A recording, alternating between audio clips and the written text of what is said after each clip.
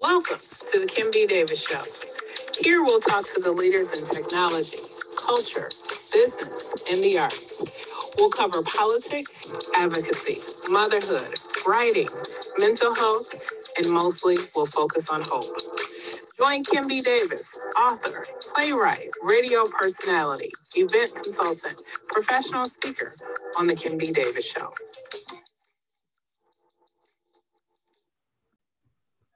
Welcome to the Kim B. Davis Show. I'm your host, Kim B. Davis, and this evening we have one of our favorite psychologists who's on, Dr. Angela Celeste May. She is a forensic, clinical, and organizational. That's right. Organizational psychologist. I was all ready for it. Good evening, Dr. Angela. How are you? I'm fine, thank you. I'm blessed and thriving. Thank you. Wonderful. Wonderful. Blessed to be here. Thank you for being here. It is Thanksgiving, and so yes. We are all grateful. But I want to talk about COVID anxiety and depression and the overindulgence in food that sometimes happens at this time of year. So we know, and we've been talking about this all year. It feels like we've only been here, I think 8 or 9 months, but it feels like 5 years. 2020 has been that bad penny that just won't stop popping up. Yeah. We've had COVID, shutdowns, anxiety around that. We have a new diagnosis called COVID depression that's all about dealing with the virus and the shutdowns and the pandemic, that all the things that surround that. We have had the murders of Ahmaud Arbery, George Floyd, Breonna Taylor. We cannot stop saying their names. Absolutely. 164 people have been lost to police violence. 200,000 plus people have been lost to COVID. We are coming up after a hotly contested election that has just polarized our nation. And here we are in a second wave. And it's holiday time. And so the one thing that we all want to do is be social and go sit at grandma's house or mama's house or whoever it is and hang out, and for a day eat well and enjoy each other's company. And what did the CDC say? Stay home. Don't go out with other people. Keep your mask on, keep using the hand sanitizer, but don't go around people. So then you're like, okay, wait, I gotta stay at home. These are the same people I've been around all year. I can't get no people. And so here we have families who, have to celebrate differently because you can't have extended families. Then you have people who are single or who don't have children, and it's just them, and they, have to figure out how to celebrate. I've heard from a lot of people who say, you know what, this has been a banner year, and I don't mean that in a good way.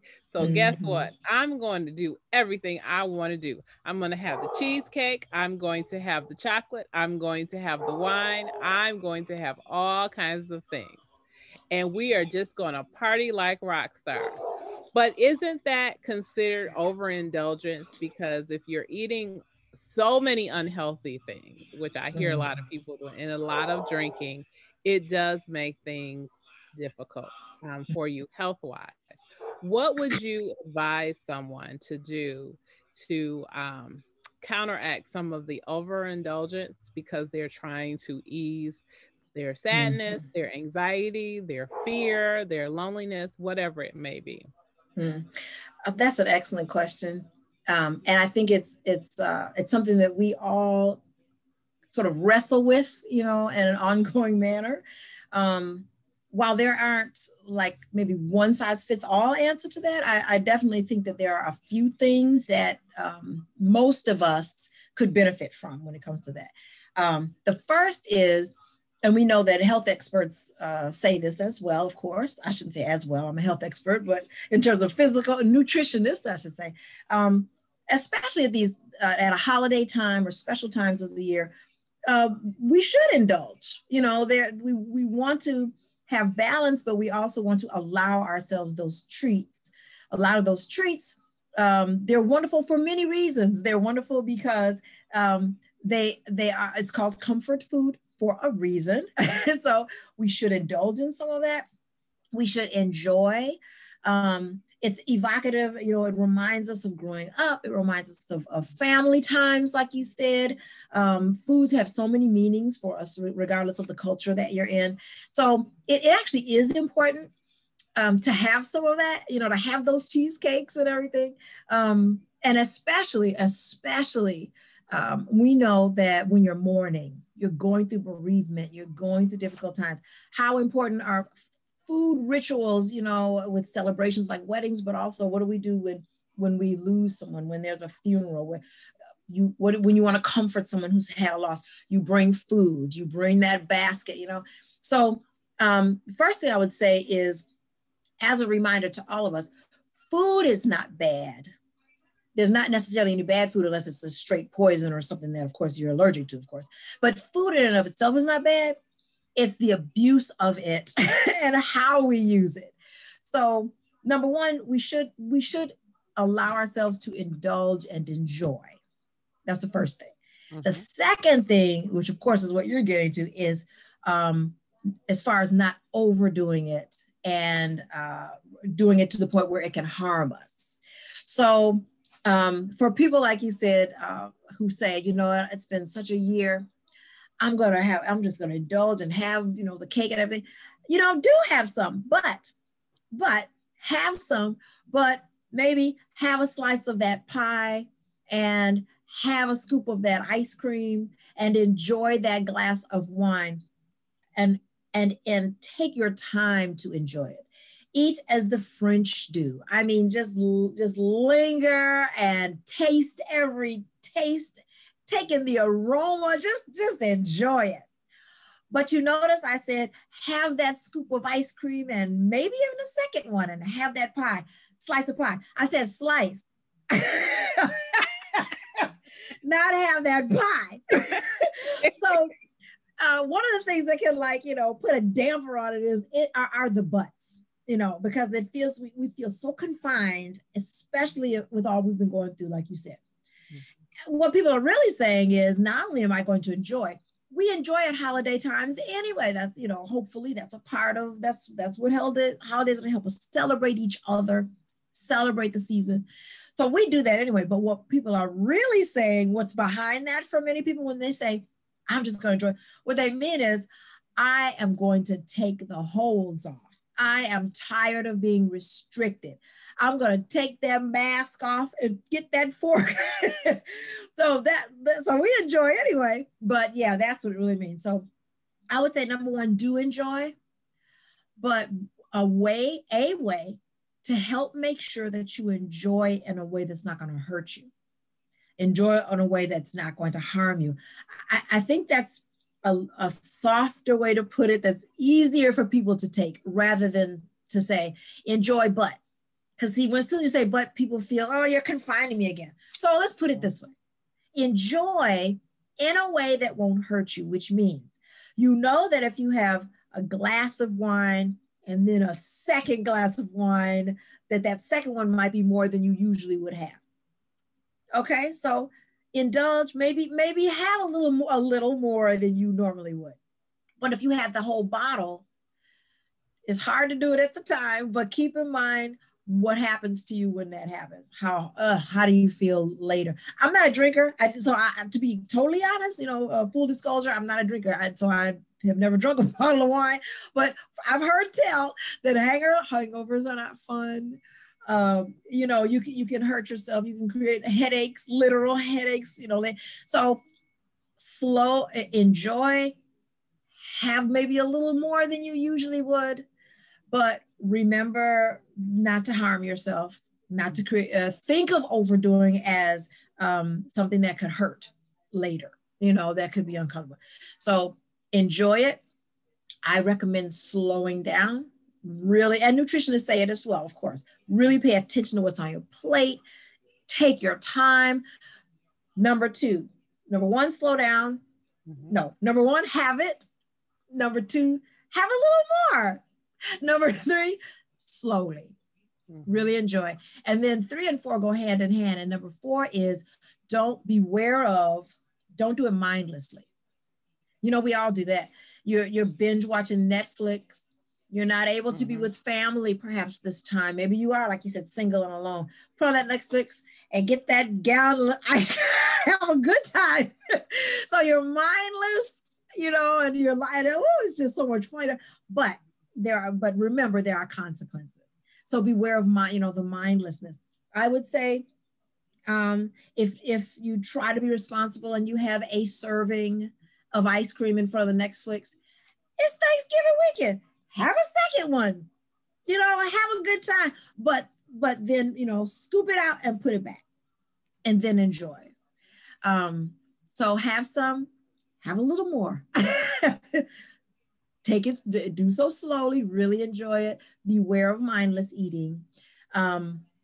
And then also a friend of mine, she's a social worker, and her saying is something I definitely live by, but the way she puts it, she says, ask the whys, like, you know, why, WHYS, ask the whys. And I think that's really important too. It goes together with the mindlessness of it. And that is important. Well, why am I eating this? And you know, sometimes we ask ourselves the why question, like, why am I eating this? Or why am I eating so much of it, rather? Sometimes we're very honest with ourselves. Because I'm sick and tired. I feel lonely and alone. And because I can. And it tastes good. So yes, answer the question of ask yourself the question. Answer honestly, which a lot of times we do. But then, comma, when you say the whys, step back, and again, that idea of self-care. You know what, I'm gonna go ahead and enjoy this, and it's gonna be wonderful. But I want to be using words like careful, not hurting myself, not doing it to the point where I'm just gonna feel awful later. So I think that all of those help a lot with not overindulging.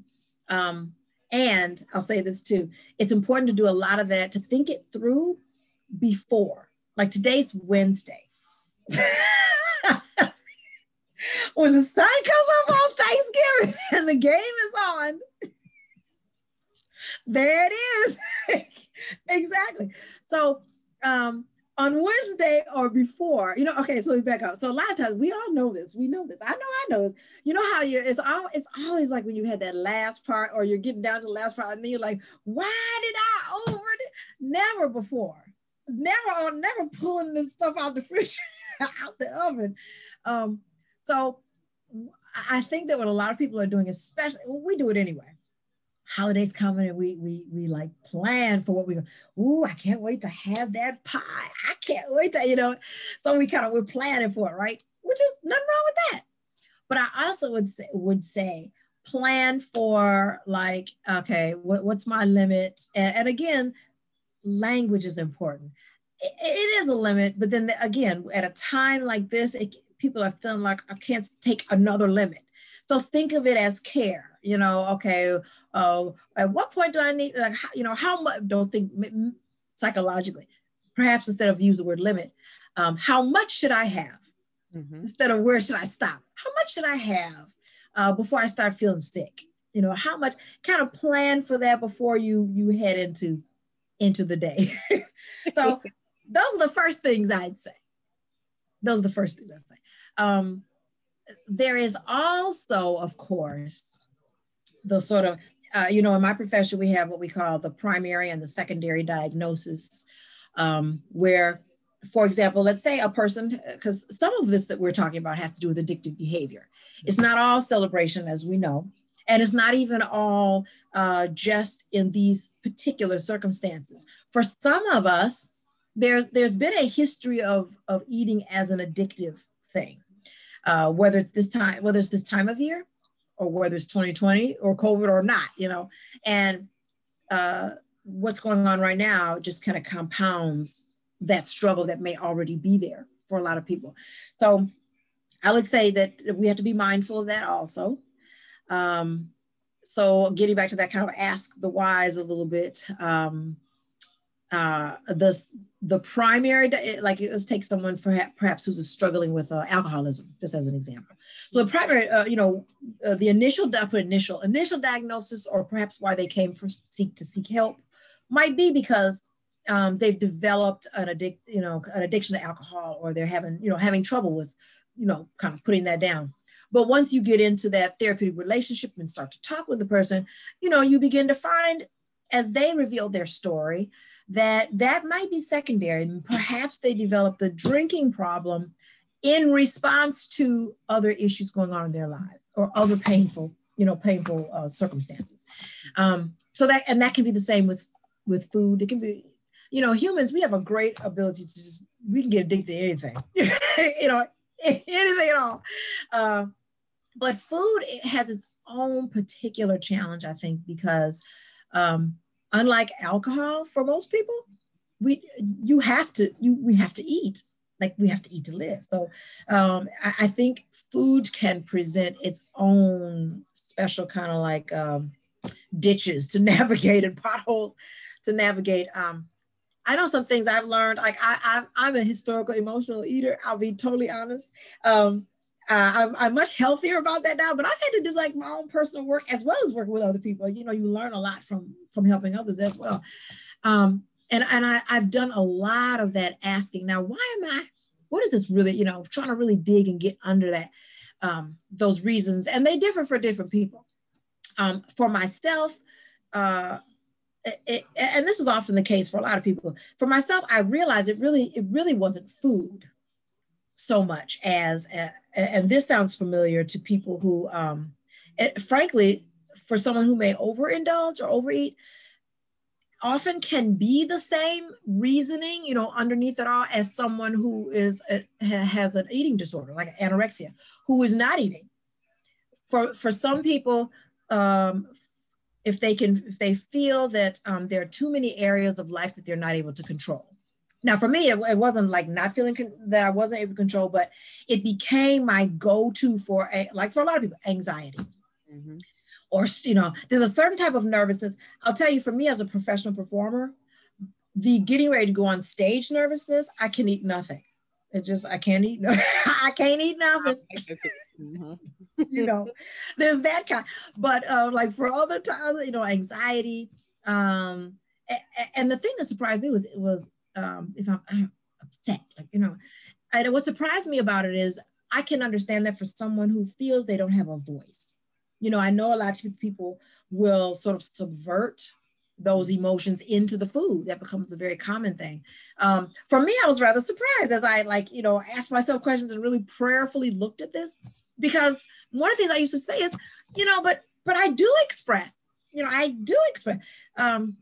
but some of that was like, I tend to be very vocal with my family, and share what, I am not built this way. I am not one of these that, yes, everything's fine. I can't do it.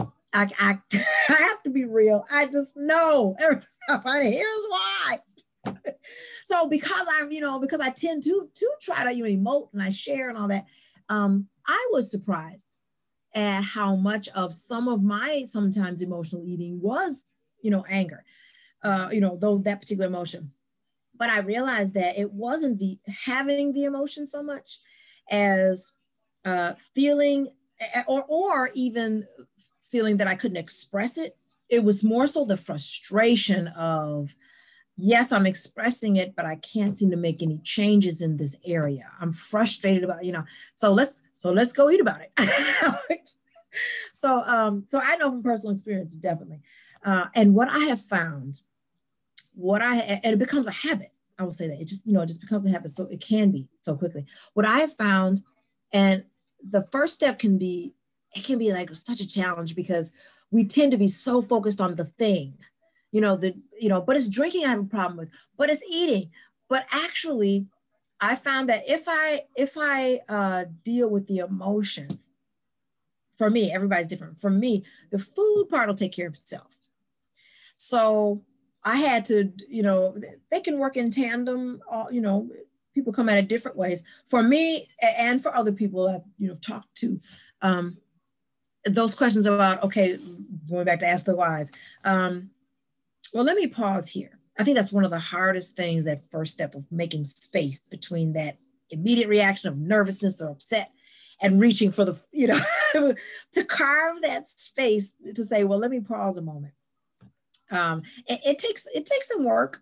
It takes some practice, but starting to do that and say, well, now wait a minute, because before you know it, you're chewing before you. Okay. So to pause before you start chewing, I think is such a key part of the work of beginning to kind of like put a stop to in overindulging, eating, drink, whatever it is, and to replace dealing with whatever the emotion is. So I think at this time of year, with, like you said, all that's in general, for a lot of people, the holidays can be challenging, of course. For many people now, like you said, with COVID and all that's gone on, the things that we normally lean on or had leaned on, including humans, feels like that too is being taken away, just like you were, describing. I think it can be even more challenging to work on. Not challenging to work on it, but it can be even more challenging to want to find other alternatives, because the food and drink, things like that, we feel like we can control it. I can have as much or as little as I want. Nobody's going to put a mask on my food. You can't have this. This is the area that I can control, since you're taking everything away. That frustration, and it's instant. That instant gratification. So there are a lot of reasons it's particularly tempting. So what I would say for people who are indulging or having difficulty with overindulging and using food in that way is, it's similar to getting ready for Thanksgiving, similar to what I said about today is Wednesday. Practice some of this stuff before the moment. Make it work on that daily practice, so that when, I don't say if, so that when those stressors come up, because it's part of life. We'll stumble a few times. You'll still do that a few times, but working on it before gives us a chance to start putting things into practice, start to recognizing things a little bit sooner. But we just have to start, and like the cigarette ad said, don't quit quitting. So as an example, let's say you're going into the kitchen, you're feeling pretty good. These are not the anxious times. These are, these times as an example of when you're feeling pretty good, you're going to eat, like a normal person, like a healthy person. I shouldn't say normal, like a healthy person, psychologically and all that, emotionally, whatever.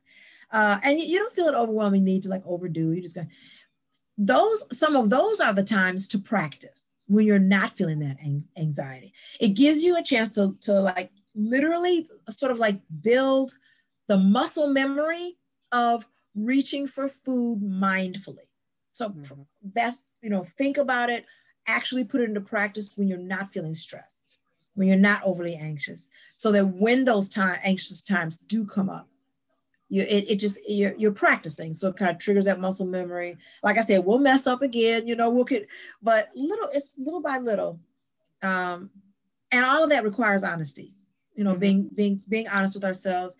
It can be so frustrating because we can ask ourselves these questions. We think we have the answer, and then, well, why did I do it again? So don't quit quitting, because there are more answers. Even if we don't see it, we are growing. Just keep working at that. When it's indulging or overindulging for, I hate to say the wrong reasons, but for the wrong reason, to use that to fix what's going on with me mentally, it can't fix it, because after you're done with that deliciousness, it's still there. Yeah. So we need to develop coping mechanisms that are less harmful to ourselves. That was a great explanation for that. So I want to go back to a couple of things. So one, I have, in addition to pop, I love sugary sodas. I am here to tell you, I was doing really well, because I would only indulge in them when I went out, either for a meeting or for dinner. And that wasn't that often. Pandemic came. we need some pop in this house. What if Yes. because I like to do, I like to mix cranberry juice or some other juice with pop. Next thing you know, it was cases and cases, and we just drinking and drinking. And you start to think, okay, why am I just reaching? Have I had some water today? I know I had my coffee, but have I had some water today? Okay, wait, let's go back. Let's think about it. So it is very easy to get addicted Yeah, to any type of food because a lot of times absolutely.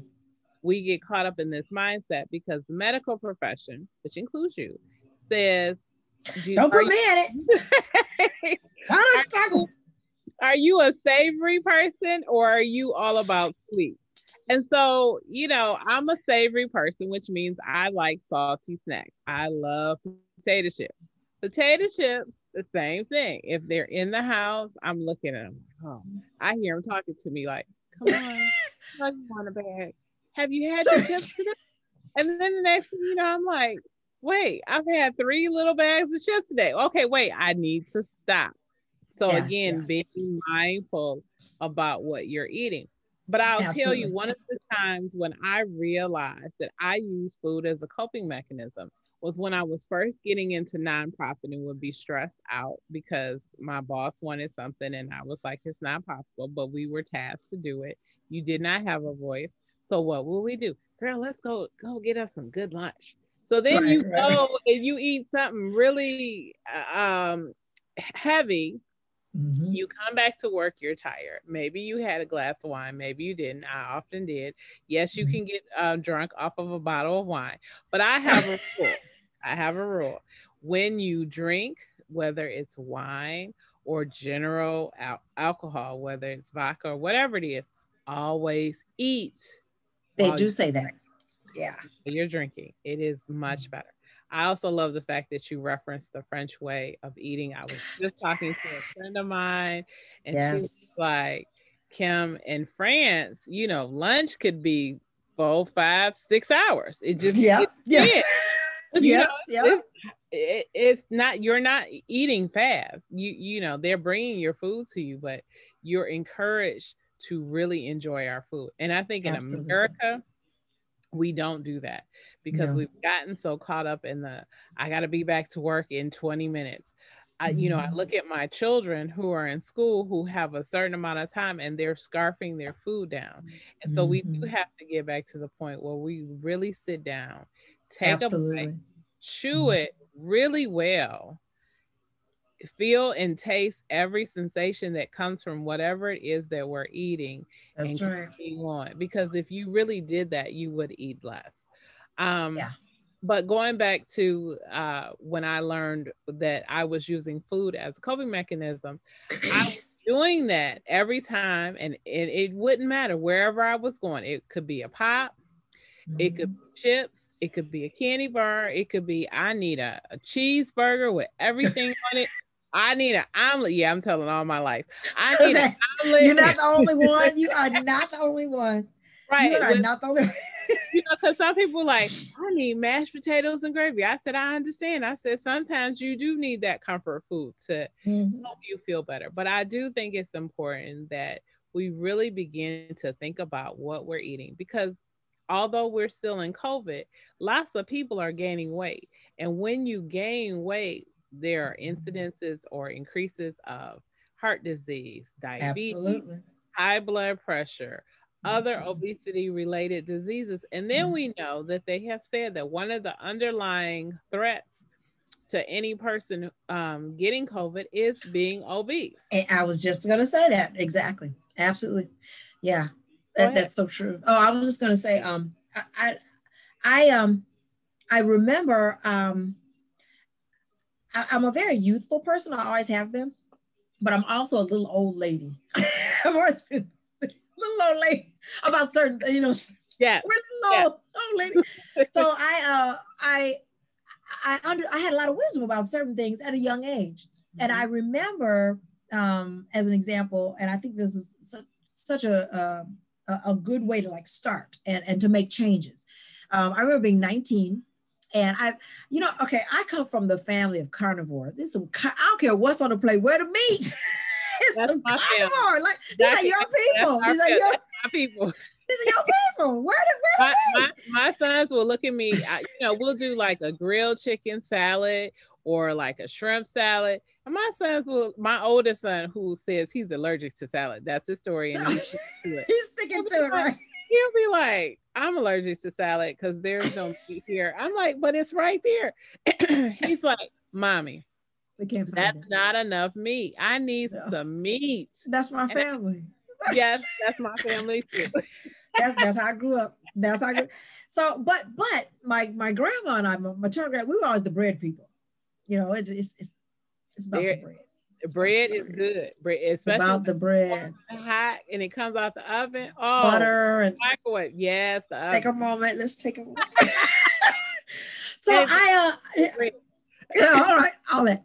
So I mean, I grew up eating, broad variety, pork chops, all that kind of stuff. But even when I was little, some things I ate more in terms of meat and stuff. And as I got like more into a teenager, I just found I've just found it less appetizing to like chew on somebody's leg. I just it was like not turning me on. It was just like, no, So I kind of like right around 19, I sort of became a vegetarian kind of, and for the most part, really most of my adult life, pretty much all my adult life, I may have red meat once or twice a year, like but it's not something I miss like that. Cause like I said, I was never a big meat eater anyway. And I remember when I started that at 19, I was like, what, I'm not going to force myself. I'm not excited, and I remember thinking about, trying to eat even healthier. Cause I grew up with, dinner was pretty, we always had water in the refrigerator. We didn't have a lot of pop. It was always, 3 meals a day and a little dessert. It was always fruit as snacks mostly, or healthy little cookies. So it was a pretty good, healthy diet. But I remember at 19, I wanted to, get a little even healthier. And I remember I said I was going to cut back on salt a bit. That's what it was. I'm going to cut back on salt and like be more vegetarian. I made a conscious decision. And I remember thinking, you know what? I want to just take baby steps. I'll just take one thing and then like 1 or 2 things and just take my time to make that a part of, just until it feels like a habit, and then add something else kind of thing.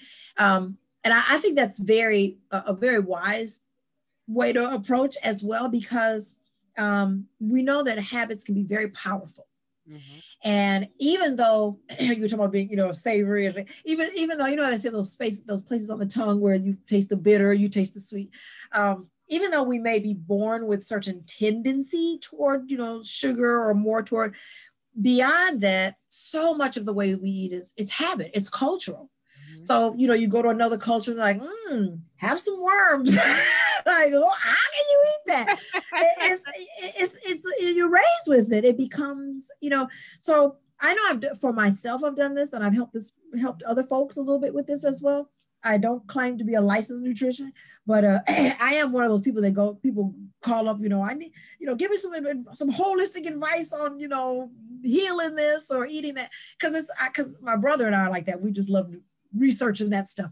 I have done for myself and helped others, just take those baby steps, take 1 or 2 things and just work on that until it becomes a part. Because it can also seem overwhelming. Okay, I want you to change all the ways that you eat. Where do you start? So let's take your pop as a perfect example. Well, a couple things that I know I've done that's helped me. I haven't been a big pop person, but for the the things that I have been, mm-hmm. loaves of bread and carrying on.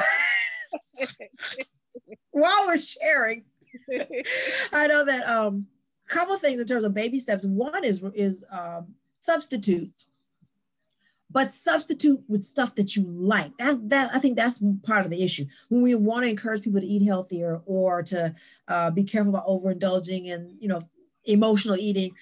There is that sort of concept of, okay, now I've got to gnaw on some rice cakes.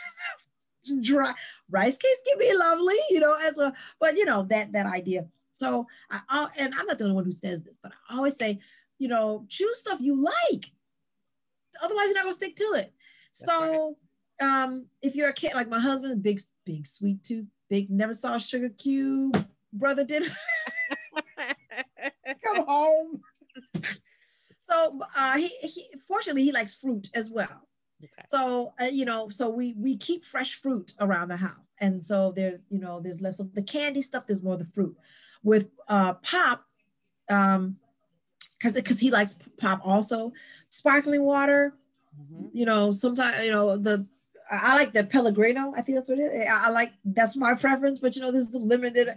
So it's an experiment. Like, instead of feeling like changing what I eat or what I enjoy feels like not changing, but I'm being confined. Think of it as exploring. Mm-hmm. Let me explore some other stuff that may be healthier that I like. Let me try some different stuff. So I think that's a nice little baby step of the idea of, let me try some other things and find out what I like that I could substitute with, and then have the show enough Pop, like you said, for your what your alcohol rule, drinking alcohol, have it sometimes, but maybe substitute like sparkling water or whatever you find that that as a nice substitute that might work for you. And then on Friday and Saturday have the Pop or something, mm-hmm. Just play around with that. Different things work for different people. The other thing is, I know you've heard this because I've heard it, having it in the house. Yes. I am also the cookie monster. I am the cookie monster. They fashioned that muppet after me. That's all I know. So I have, it's about a cookie. It's for a cookie. So I have literally, because my husband does the bulk of the grocery shopping around here, and he brings us some healthy stuff, organic stuff, healthy stuff, whatever. But he also, brings in some of those cookies. So I have asked him on occasion, could you please save it to Friday? We'll enjoy it Friday and Saturday, whatever. So that's kind of like my rule. I pretty much try to, what is the 80-20 rule? Mm-hmm. Monday through Friday, keep it on the healthier tip, eat clean, as they say, mm-hmm. fresh fruits, all that good stuff. But again, still stuff I like. There is some, what are those chunks?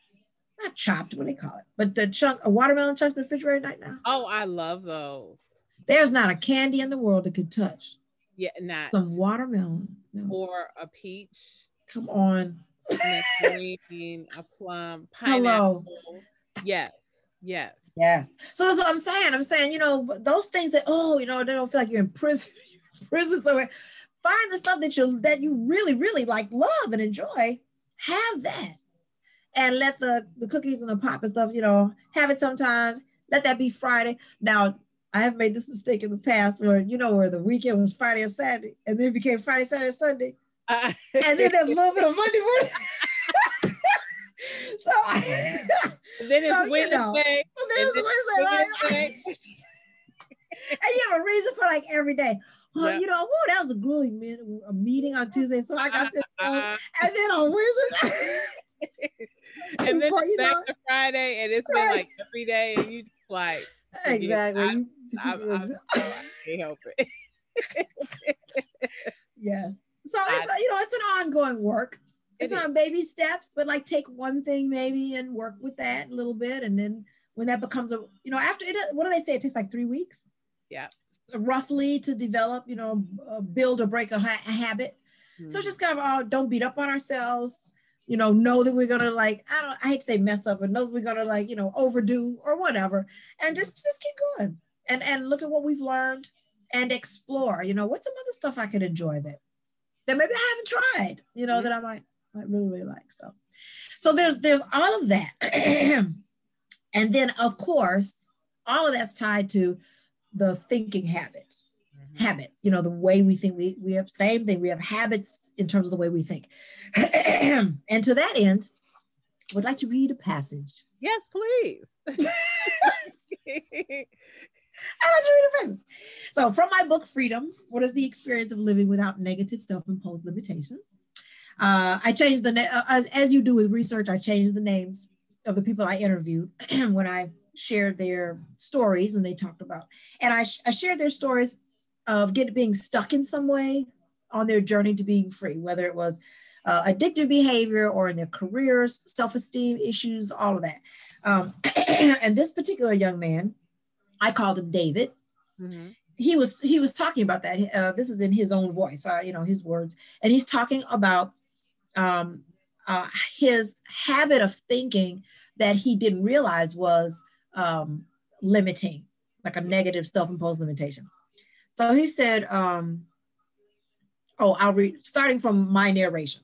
Almost every person who gave a definition of the words negative self-imposed limitations, because that's part of the title, stated that parents or families were either the originators or significant contributors of this way of living. This is on page 67 at the top.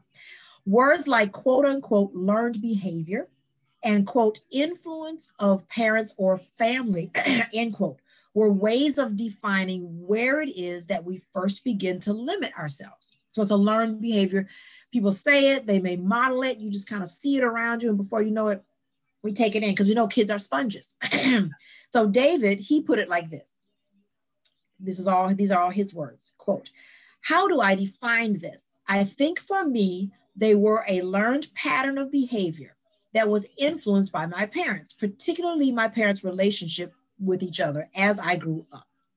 It's learned behavior. It's a negative behavior, which comes out of my mother's negativity that self-imposed it. He said that self-imposed it on my person. So if she tended to look at things in a more of a, oh, that's not going to work out. Oh, it's negative. As kids do, we take that in and we don't even realize we're taking it in. Mm-hmm. So he finished up by saying, and not knowing and not having the ability because of the age that I was, and because it was something that I grew up around, it was all around him. He couldn't see it clearly at the time, and therefore he didn't know how to untangle himself from it. Mm-hmm. So he very directly said, looking back on it, he knew growing up his mom could tend to have a more negative perspective on things in the world, but he didn't realize until he was older and at this time, I think he was in his 20s, young man, mid-20s, that he was looking back on it and saying, you know what, I lived in that. That was the lived environment. So that means, you're breathing it, you're eating it, and it just infused the way he not only saw the world, but the way he saw himself. Mm-hmm. I think that too is directly related to overindulging for like emotional eating also. If we tend to see ourselves as or situations as things that we cannot affect, like I was mentioning earlier, frustrated that I can't make a difference or I can't seem to move this thing. The tendency the human tendency can be to put our attention on what can I control? And that is often food and drink. And at this time, the year of COVID and all the other, the Breonna Taylors and all that, those are certainly things that have occurred and are continuing to happen that make us feel helpless. Mm-hmm. But I would interject into that thinking that even in the most helpless of circumstances, we still have, as the Bible says, we have choice. We still have choice. And that choice is so, so, so powerful. We have a choice of how we think about ourselves, about what we do, all of that stuff. So I can't, all things are possible. So I'm not going to say can't. I started to say, maybe I can't stop another officer from killing a Black or brown person in the next 5 minutes. Then again, prayer is powerful. Maybe I can, but what I was going to say is over time, as we continue to pray about that, protest that, push for law change, all those things. The frustration is not seeing the light at the end of the tunnel, perhaps, but the taking of, feeling like we have some say, some control, some power comes in, the day-to-day work to make a change with that in whatever little and big ways that we can. If you can contribute $5 to an organization that's fighting that for Black Lives Matter or whatever the case, whatever it is, it all makes a difference. So I think that's one of the biggest takeaways, one of the biggest lessons from this whole conversation, I would say today, going into Thanksgiving and beyond, is you are never as powerless as you think you are. And I think the perfect example of that the perfect example of that is when we talk about a person who is enslaved. Body, everything, womb, all of it, like you are an enslaved person, but nobody can enslave your mind. That's right. We have to allow that. So yeah. So much of eating is about, again, feeling helpless, feeling I don't have a choice, feeling the food controls me, or whatever the case. We always have choice, and we're more powerful than we think. And that is a great way to end that segment. We are powerful. I have one Yes. more question for you, Dr. Angela. Okay. How should people who cannot visit or who are choosing not to visit with their families handle that anxiety? Just the generalized anxiety, maybe they want to see their parents, but they're afraid to because of COVID, and they're following instructions. And then, of course, you have the flip side where you have families who are like, dude, COVID been here all this time. It's gonna be here. Just come on over and hang out. And you're like, I don't know if I want to. I'm nervous about it. How, and then people start to have anxiety. But I think that goes back to what you just said about having choice. Yes. Yeah, absolutely. I would say to the first part of what you were saying, for those who are not spending that, who are social distancing from their loved ones, the technology helps, definitely if you can, see each other. But we have to keep in mind also, we talk about this in terms of education and how everyone doesn't necessarily have access to internet and stuff. We also, I think, take for granted that we can do this. Everybody can't do this either. If you have that on the cell phone or whatever, that definitely can help. But, I think for those who are choosing not to be there, there are a few things I think that are so therapeutic and really help with the joy of this time. One is, what do we learn from our elders and our old folks who, for them, have lost so many of their contemporaries, perhaps. Their parents aren't here anymore. There's something so lovely and comforting about that reminiscing. Remember, Baba, remember that Christmas when the laughter, the ability to still share can still be there. I think that's important to still share, whether it's just a regular phone conversation, if you can see each other, if you can see each other with the technology, looking at photos, like looking at old photos, and just really it again, we have choice. Looking at those photos can contribute to a good cry, which is not necessarily a bad thing. That could be part of it. But it also can contribute to joy and laughter and remembering, and oh my gosh, I remember, even if you're by yourself, just like take some time. And that can be a self-love thing too. And something else also, that it's an old art. It's an old art form, but way back in the old and prehistoric days, remember people wrote letters? Yes. Remember that? I still write letters. That is I tell you, for someone with like kids and stuff, yeah, who for whom that may be foreign, I don't know. Sit down and write grandma a letter. Share what's been going on or whatever the case. If you're alone, you can make a project out of that. Other things, we can send things. The mail may be a little slow, but you can send a little something. Things like there are ways to still share and enjoy the joy of the time. My grandmother used to say, I think I've mentioned before, it's impossible to be depressed and thankful at the same time. Just take that. The tears may come. That's all part of the whole lived experience. But I'm so thankful for the times that you had and plan. Like the Dr. Fauci's and our professor, like they're saying, like people are encouraging us to do. You may not be able to be together right now. And I for one, I'm going to go ahead and say it. I'm going to give some support to Governor Whitmer. I'm sorry, in the state of Michigan. Sister trying to save a life. Thank you. Say it for the people in the back. In the back. How dare she try to save you and your family? Right. I'm going to say. But as people like our leader, our public leaders tell us, you know, I know it's not easy right now, but just think about what it'll be next year when you know that, you know, you have helped to perhaps help those loved ones be there next time. So plan, look forward to when you do get to see each other. What would you like to do? What project we gonna work on? You know, start to knit that sweater or whatever, write those, still do things that connect you. And for those, and to your last part of your question, to those who, like, come on, come on anyway. I think it's a great opportunity to model behavior without being preachy. So some may find it harder than others, especially when you have your elders or people you look up to saying, you know, you come on over here.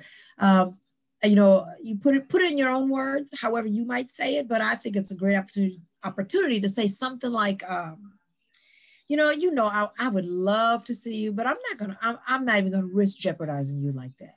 I love you too much. I'm not going to bring that over there. I don't know what I might have. Because you can have with no symptoms, asymptomatic. You know, I love you so much. I miss you, but I'm not going to risk. Use that word. I'm not going to risk bringing that over to you. I care about you too much. That's right. I love you. I'm not going to do that. Love you though. So all of that. See, this is why I had to bring this topic to you, Dr. Angela, because you just answered all my questions and gave us so much to think about, from mindful eating to modeling good behavior.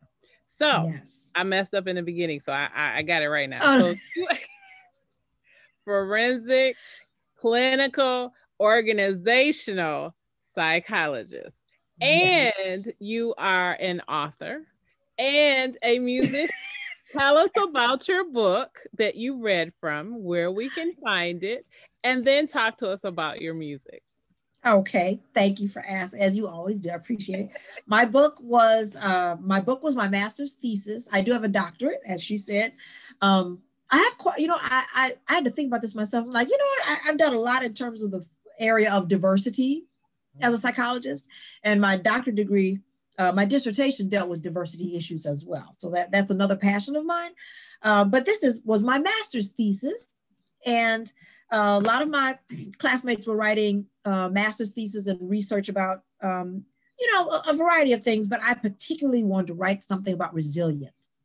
So this book, Freedom, What is the Experience of Living Without Negative Self-Imposed Limitations, is a research that I did. I interviewed a small handful of people from a variety of backgrounds, a range of ages, different ethnic backgrounds, men and women, to find out, to interview them to get their stories about how they found themselves perhaps stuck in different ways in their lives. I purposely left it open-ended so that it could be relationships. Self-esteem was a theme that ran through many of their stories, but stuck in some way in their lives, and how they were able to, navigate and evolve and grow to the point of feeling that they were free of living without negative self-imposed limitations. Now, that doesn't mean at no time, at no place in their lives are they feeling limited, but that they learned some tools along the way to help them feel more free. And what came out of the research were 7 themes. There are 7 themes in the book that basically that they all had in common, some key things that helped, that we all can learn from, I would say, as far as how we can evolve from feeling stuck in some way to feeling free from that. So that is this book, and you can get it at Amazon. It is available in, this is a paperback, it's available in hardcover, and it's also an ebook. So yes, you can get that. Music. Okay. I'm a professional musician. I'm a professional vocalist. I have a bachelor's degree in voice performance. I have a private studio. I've been teaching music for lots of years. And I have a company called Celeste Productions Incorporated. And under my production company, under that umbrella, I teach. I am recently in the Marygrove College Conservancy campus, formerly Marygrove College campus, teaching there as well. I am a recording artist. I'm a producer, writer, all those wonderful good things. I made my Carnegie Hall debut in 2017. I've been blessed to be on the stages in Russia and Ireland, etc. So right now you can see some of my official music videos, last 3-4 that I have done. I always produce them and I co-direct them with my filmmakers and all that stuff. You can see them at my YouTube at Angela Celeste May. Simple. You can see them there. You can go to Reverb Nation to like look at a lot of photos of my performances and kind of keep updated on what's going on. And and my albums, my 2 albums, No Limits. You see that there's a theme: freedom, no limits, no limits. And also Reintroducing the Lady. That's the latest album. So you can go to iTunes, Amazon for those, as well as reverbnation.com/Angela Celeste May. Upcoming for me, I'm finishing with working with my filmmaker to release my latest music video. With the whole election season, this is the most involved I've ever been directly in an election. So I kind of got a little behind on my edits and things to send to my filmmaker, but I finally got that done. So we hopefully will be releasing my latest music video, and it's as with most of my work, I do lots of covers in live performance, etc. But my recorded work has primarily been original songs that I write. People find my music very unusual, which I love, because multiple genres, they cross genres. They always have strong, encouraging lyrics. And this particular video that's coming up, if you look at my album, it's the song "Listen Up" with an exclamation mark. And I wrote that as an open letter to young people. I wrote it a few years ago, actually. I performed it a few times with my band. But when it came time to recording it for the actual album, I wanted to hear young voices on it. So I'll give you a little hint, a little secret just between me and you and all who listen. Right. And all who listen. It's with DYC, which is Detroit Youth Choir. Yeah. So I met Anthony White, the conductor, the director, when he was still an undergrad student at Marygrove, and I was teaching in the music department. And we've been friends down through the years, and I've been a board member of DYC for a number of years. And every now and then he called me, "Dr. May, would you come do some coaching?" So I have done vocal coaching with the kids, just through the years. So just before they blew up, became super famous, a couple of years before that, I gave them their first experience in the studio. And so they are on that album with me, and I'm very excited about finally doing this music video with them. So that's what I'm working on between me, you, and all your wonderful people, fans who watch you. So I'm excited. So hopefully that'll be released it'll be released soon. I'll say a few weeks, but before the year is out for sure. Okay. So that's what's coming up. Fantastic. Look at all the wonderful things that are going on in your world. So I've got to ask you one last important question. Yes. What are you grateful for? Oh my goodness. Where do you start? Where do I start? Golly. Oh gosh. I'm so blessed. I don't know. Everything. Everything. I am grateful. Well, first of all, I'm grateful for my life. Amen. I'm grateful for my life. I mean, not just having a life, but grateful for, every time I work out like 4 to 5 times a week, and then try to do some extra walking and stuff. Every time I complete a workout, I say, "Thank you, Jesus." I'm thankful that I'm healthy to be able to exercise and have the mind to do so. I'm thankful that I can do the kinds of work and creative and just, everything I do, I'm blessed to do the things that I love, all of it, the writing, recording. I'll just, I do things that I love. I'm so thankful for my family, for the way I was raised, for my relationships. Just golly, it's just, and when I say everything, the Lord works in mysterious ways. So even the most difficult, challenging, even painful occasions that have occurred in my life, just down through the years, as they say, they all brought me to where I am today. They all made me stronger. And I'm just spoiled. I'm just spoiled and loved and blessed to be so loved and to be able to give that back, or try to. Golly, it's just, and the eve of Thanksgiving, I get to be on Kimberly Bachelor Davis show. This is like the bowl. It's the bowl on top of all the other. I'm just blessed. It's wonderful. It's wonderful. It's Well, wonderful. I wanted to say thank you for being on the Kim B. Davis Show, for blessing us with all the information and knowledge and enthusiasm and hope and optimism that you have brought in discussing some of these very serious topics that people are struggling with. So I thank you. I look forward to December, our next topic, and 2021. I'm going to claim it. 2021 yes. is going to be better. Yes, it is. Yes, it is. And I would say let's take, as we run away from 2020, but let's take the things we learned. Yes. Let's take the ways that it's built us. Let's take the things we are reminded to be appreciative of as we go into 2020. Absolutely. Absolutely. So tell us, Dr. Angela, how we can reach you. You didn't tell us that last part. Oh, how can you reach me? You can reach me at, well, you can email me for sure. You can reach me at ammayassociates.com, and that is the website for my counseling, consulting, and coaching company that I have with my sister, Michelle May.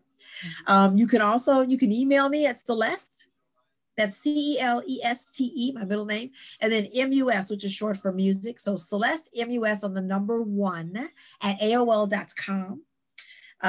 So yeah, you can always shoot me an email, and or you can send me a message on Reverb Nation as well. And also Facebook. I mean, I'm on Facebook, all of that. Instagram, Facebook, everything is like, everything but Twitter is just Angela Celeste May. Angela Celeste May. So there's no question, Angela Celeste May. So I'm on Facebook. Dr. Angela Celeste May is my professional Facebook page. Angela Celeste May is YouTube. Same with Reverb Nation and Twitter. Not that you reach me through Twitter, but you can feel free to follow me on Twitter. And that's Celeste MUS and the number 1 Twitter. But yeah, awesome. All those ways. Awesome. Thank you, Dr. Angela Celeste May. Thank you. Happy Thanksgiving. I wish you and your family a great Thank you. Hopefully, and you also. Thank you. Hopefully you can just chill out and have fun and not have to answer your phone. I know people going to follow you like, Dr. Angela, I need some help. I need some coaching. You be like, call me on Friday. I'll get back to you, right? I'll get back to you. Be all right. That's right. That's right. But thank you for being on the show today. Thank you, everyone, for watching the Kim B. Davis Show. We hope to see you on our next episode. And as always, remember, be magnificent.